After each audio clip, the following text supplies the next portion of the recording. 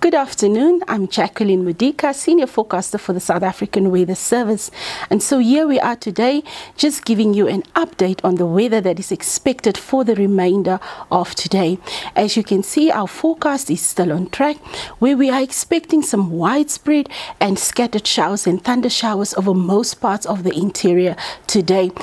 From the satellite image, you can see there's already developments that is busy taking place over the central parts of the country, and we've had persistent showers and thunder showers in the north over the Limpopo province.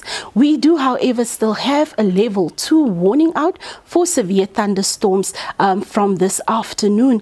And with this level 2 thunderstorms that we are expecting, it is just a high likelihood of some minor impacts, and this can lead to some road flooding.